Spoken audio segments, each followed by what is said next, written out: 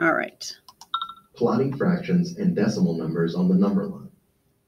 We can use number lines to represent fractions and decimal numbers along with whole numbers. Let's say we need to mark the fraction 1 1/4 on the number line. We can guess that it lies somewhere between 1 and 2. But how do we find the exact location? To find the correct position of 1 1/4, we need to divide the distance between 1 and 2 into an equal number of parts. The number of parts is the same as the number in the denominator of the fraction, which is 4 in our example. The upper number line shows the distance between 1 and 2 divided into 4 equal parts using 3 marks. The numerator of the fraction is 1, so the first of the 3 marks, which we count moving from 1 toward 2, gives us the position of 1 1/4 on the number line. Okay, so what they're showing or talking about basically is if we have fractions, it's a little bit more challenging for students to be able to put them on a number line because we can see easily the integers, 1, 2, 0, -1, but sometimes it's more difficult to see the parts between and knowing where exactly that goes on. So when we see 1 1/4, we know how many sections to divide a whole into because that's actually part of a whole. Our wholes are from 0 to 1, from 1 to 2. That would be a whole. And in order to find out fourths, we need to divide that whole into 4 equal parts, as you can see that they did here. So if we have a denominator of 4, that tells us how many equal parts we need. So if I have 1 1/4, that is this point right here. Okay.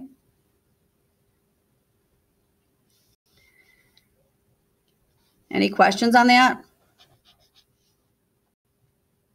So the denominator of the fraction tells us how many sections we need to divide that whole into. And then the numerator, 1 of the fraction part, tells us how many of those fourths we need.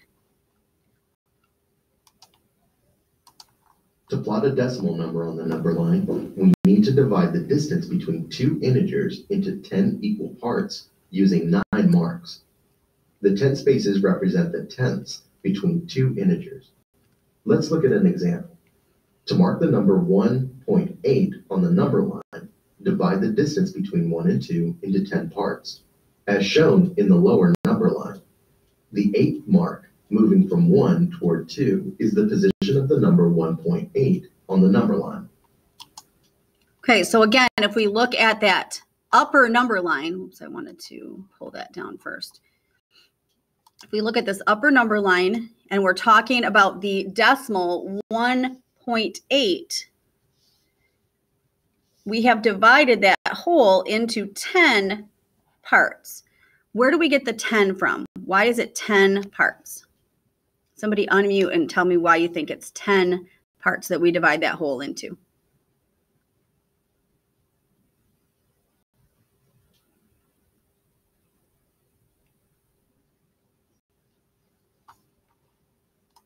Does anybody know why it's 10 parts?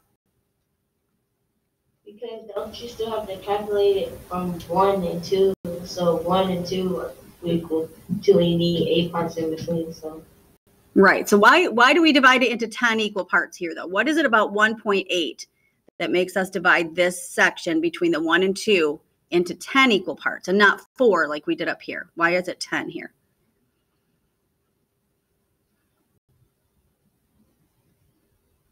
Can somebody tell me how to write 1.8 as a fraction?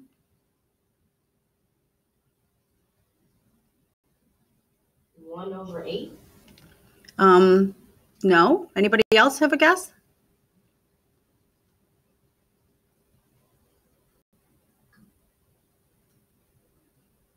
Well, 1 is going to be our whole number, right? So it's going to be a mixed number. How do I write 0.8 as a fraction? 1 over 8. So it'll be 1 over 8. Good guess. This is actually 8/10, isn't it? Is that 1 8/10? Oh, okay. So I would write it like this, right? So 1.8 equals 1 8/10, like that. Do you understand that? Is there anybody who doesn't understand that? No, I understand it. You just weren't connecting the two, right? I understand. Yeah. So this tells us then, because the denominator is 10, that we have to have this divided into 10 equal parts. If we had another number, this would be a 100 as our denominator. And that's pretty small. We would have to divide the space between the 1 and 2 into 100 equal parts. If we had this number, that would give us a denominator of 1,000. So we would have to have 1,000 parts between the 1 and the 2. We're not really going to be plotting hundreds and thousands in 6th grade. So we really only have to worry about the tenths right now. But the reason we have the 10 equal parts is because this place value is in the tenths place. So we would have 10 equal parts. Does that make sense to everybody? Yes? No? Yeah. Yes. All right. If it doesn't, make sure that you let me know, okay? So I'm going to stop this, and I'm going to pause play again, and we're going to be moving on to the opposite of a number. The opposite of a number. The opposite of a number is the number with its sign flipped. If the number is negative, its opposite is that number with a positive sign. If the number is positive, its opposite is that number with a negative sign. On the number line, the opposite of a number is the number flipped across point 0. For example, the opposite of 1 is -1. Similarly, the opposite of -1 is 1. The same idea works for fractions and decimal numbers. For example, the opposite of -3 2/3 is 3 2/3. The opposite of 3.4 is -3.4. Okay, so let me scroll down and get a little bit. So I like this tutorial in lots of ways, but the one thing I don't really like is that it doesn't talk to you too much about the definition of opposite. So it tells you how to write an opposite, but it tells you, it doesn't tell you what an opposite is. So what an opposite is a number that's an equal distance, but on the equal distance from 0, but on the opposite side of 0. So we can see that 1 is 1 space from 0, and -1 is also 1 space from 0, but the opposite side of 0. Okay, that's the same with 2 and -2. They're the same distance, just opposite sides. So it's actually really important to think about opposites in relationship to 0. And they don't really talk about that too much in the tutorial, but it does tell us easily that all we have to do is change the sign, right? We just don't always understand the relationship to 0, which is what we need to know.